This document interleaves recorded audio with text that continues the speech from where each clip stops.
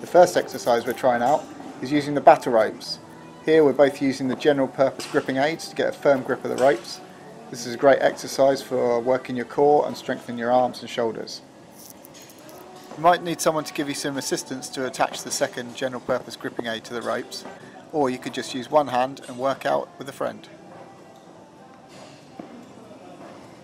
This is the first time that Kate tried out the looped gripping aids. Here she's using some assistance to fasten them on because of her disability and because it's quite high up, but they can also be used independently and will slide on and off an open-ended bar very easily.